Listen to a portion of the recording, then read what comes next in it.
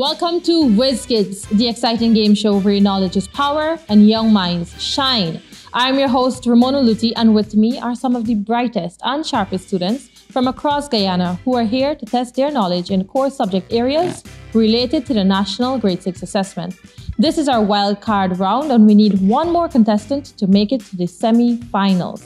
With me are our highest scoring runners-up from the last 8 episodes, and they'll go ahead and introduce themselves right now. Contestant number 1, can you tell me your name, age, school, and which episode you were in? Hi, my name is Ocean Supnan and I'm 11 years old and I attend Coim Academy and I am from episode 3.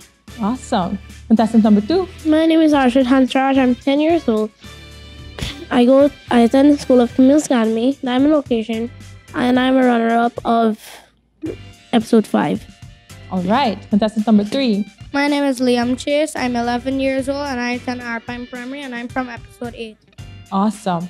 Contestants, how do you feel to be given another shot at the semifinals? Contestant number 1, we'll start with you. Feel very excited. All right. You prepared? Yes. All right. Contestant number 2. I feel glad to have a second chance for me to enter the semifinals. Awesome. Contestant number 3. I feel extremely lucky because this doesn't happen all the time. That's very true. All right. So are you ready to begin? Yeah. All Yes. right. There are 4 categories of questions: mathematics, science, English, and social studies. The host will select the first category and read the first question. Contestants will compete for the opportunity to answer questions by hitting their assigned buzzer. Once a question is read to completion, the contestants can then hit their buzzer. Contestants must keep their hands to their sides while a question is being read. The first contestant to hit their buzzer will be identified by the buzzer system, and the host will then call on the contestant to answer the question. Once called upon by the host, the contestant has 10 seconds to answer the question. If a contestant answers the question correctly, they will be awarded 5 points and be allowed to select the category of the next question. If a contestant fails to answer a question correctly, the host will share the correct answer and will then select the category of the next question. Once a total of 40 questions has been exhausted, the contestant with the most points is declared the winner and will proceed on to the next round of competition. If any contestants have the same number of points or there is a tie, those contestants will then advance to a bonus round. The bonus round will contain 5 questions from any of the 4 categories, following the same rules and format as outlined. Let's start with mathematics, please. How many years complete a decade? Contestant number 1. 10. That is correct. Go ahead and select your next category, please. Science. In a food chain, an organism that makes its own food is known as a... Contestant number 1. Producer. That is correct. Go ahead and select your next category, please. Same science. Rice, palm, and awara are examples of what kind of plants? Contestant number 3. Monocotyledonous plants? That is correct. Go ahead and select your next category, please. Mathematics. Muhammad bought 5 oranges for $75. How much would 35 oranges cost? Contestant number 3.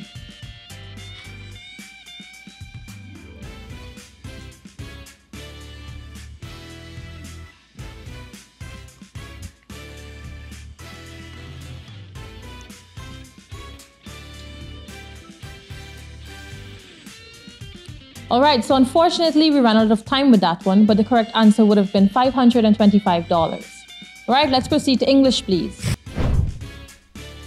I have a great story to tell. My cat Chester and I discovered a new way to eat Slim Jims. I dip them in peanut butter and it's delicious. What point of view is this passage told from? Contestant number 3. The writer's point of view. So we can accept that answer, but the answer we were actually looking for is the first person point of view, okay? All right, go ahead and select your next category, please. Say it in English. The place and time a story takes place is called... Contestant number 3. Setting. That is correct. Go ahead and select your next category, please. Mathematics. A polygon with all four sides and angles equal is called a contestant number 1.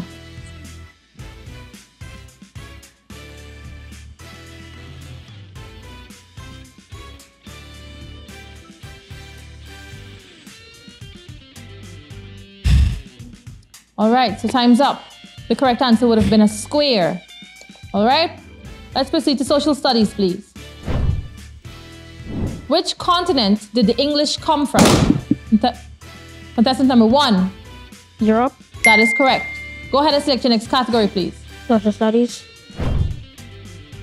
Caribbean islands are predominantly affected by which type of natural disaster? Contestant number 1. Hurricane. Correct. Go ahead and select your next category, please. Science. What technique would best be used to separate soil and water? Contestant number 1. Sedimentation. I'm sorry, that's not quite the answer we were looking for. The best technique would be filtration. Okay? Let's proceed to social studies, please. Which crop influenced the coming of indentured immigrants to Guyana?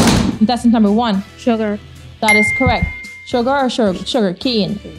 Go ahead and select your next category, please. Social studies. My friend Ryan has a large sum of currency in the form of pounds, euros, and US dollars. Where can he go to have these currencies exchanged for Guyanese currency? Contestant number 2. The Bank of Guyana. That is correct, or a cambio. Go ahead and select your next category, please. Stay social studies. Settlements like St. Cuthbert's Mission and Oriala were established to preserve the lifestyles of which ethnic group? Contestant number 1.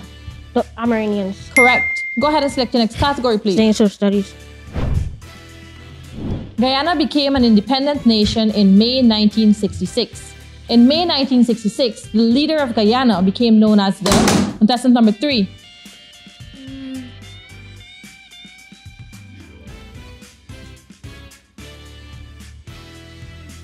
Governor?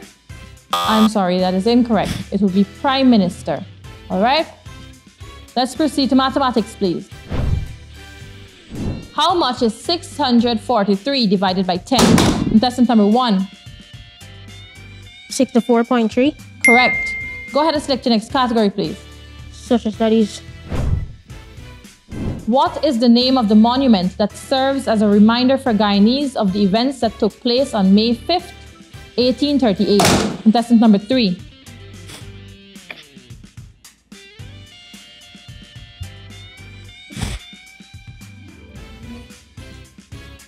Hubert Nathaniel Critchlow? I'm sorry, that is incorrect. It would be the Indian Immigration Monument located in Berbice. All right? Let's proceed to English, please.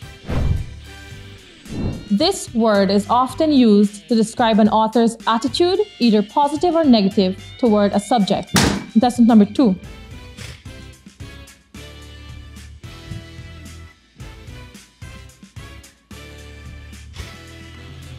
The author's point of view.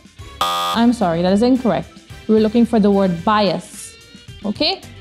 Let's proceed to science, please. True or false? Biodegradable materials can be used as fuel. Contestant number 3. True. That is correct. Go ahead and select your next category, please. Mathematics. The perimeter of a circle is known as the something. Contestant number 3. The circumference. That is correct. Go ahead and select your next category. Social studies. Originally, in Guyanese history, the term El Dorado was used to describe a contestant number 3. City of Gold. That is correct. Go ahead and select your next category, please. Stay in social studies. The something is the head of a town council. Contestant number 3. Regional chairman. I'm sorry, that is incorrect. It would be the mayor. Let's proceed to English, please. What literary device is used to discuss similarities and differences between people, places, and things? Contestant number 3.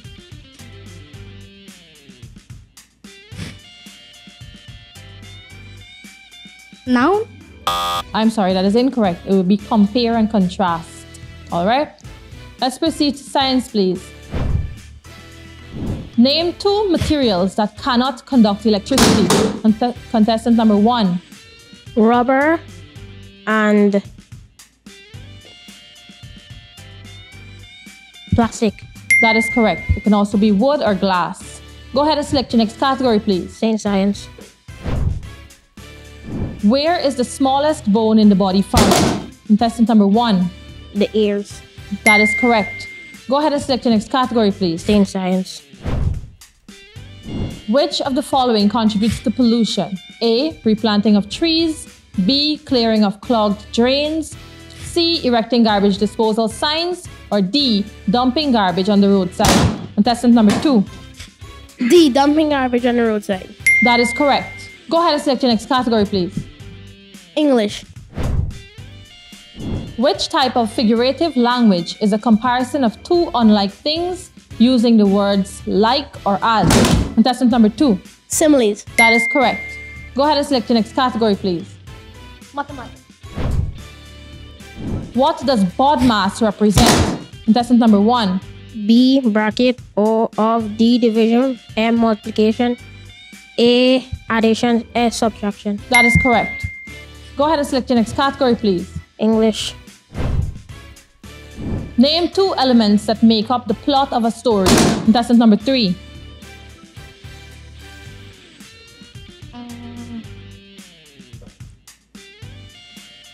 The climax and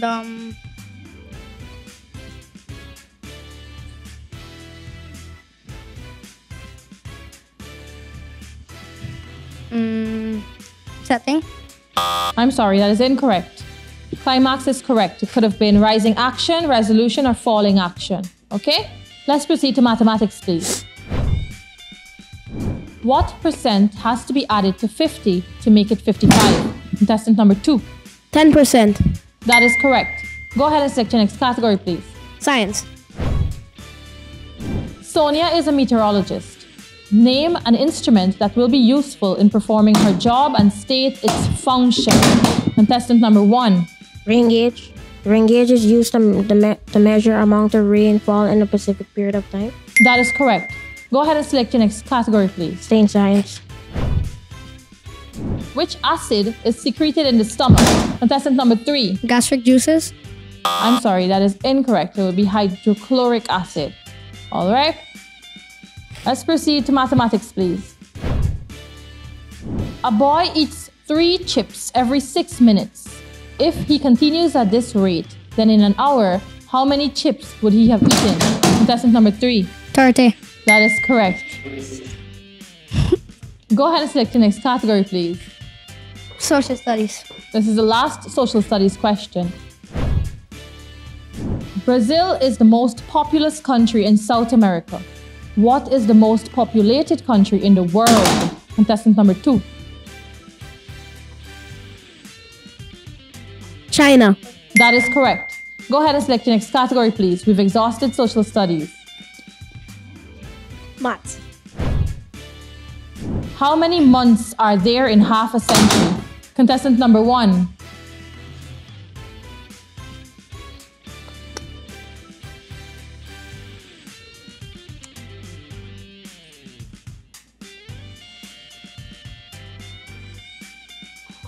All right, so unfortunately your time is up. The correct answer would be 600 months. All right, let's proceed to English, please. In expository writing, the act of providing the reader with a series of time-ordered events is called contestant number 3.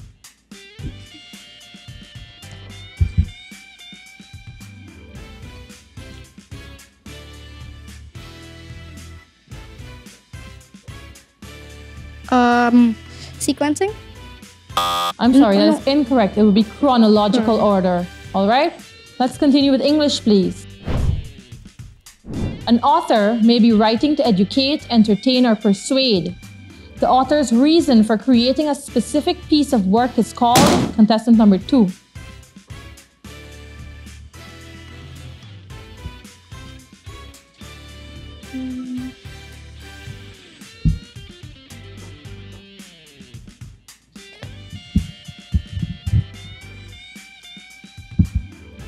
All right, so time's up.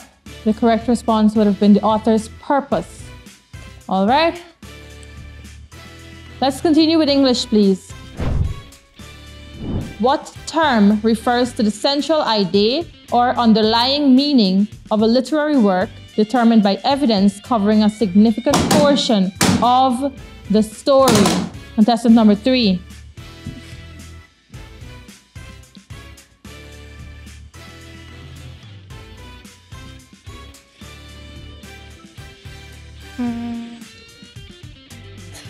So unfortunately, your time is up. The correct response would have been the theme. All right? Let's proceed to mathematics, the last math question. -2 is a natural number. True or false? Contestant number 1. False. That is correct. We've exhausted social studies and mathematics. Kindly select your next category. Science. This is the last science question. The seeds of cherries are most likely dispersed by which method? Contestant number 3. Animal dropping. That is correct. Animals or birds? And the last question for this segment. What word is used to classify types of literary work? Contestant number 2.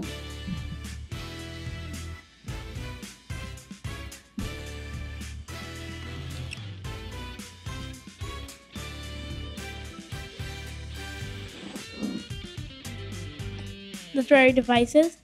I'm sorry, that is incorrect. It would be genre. All right?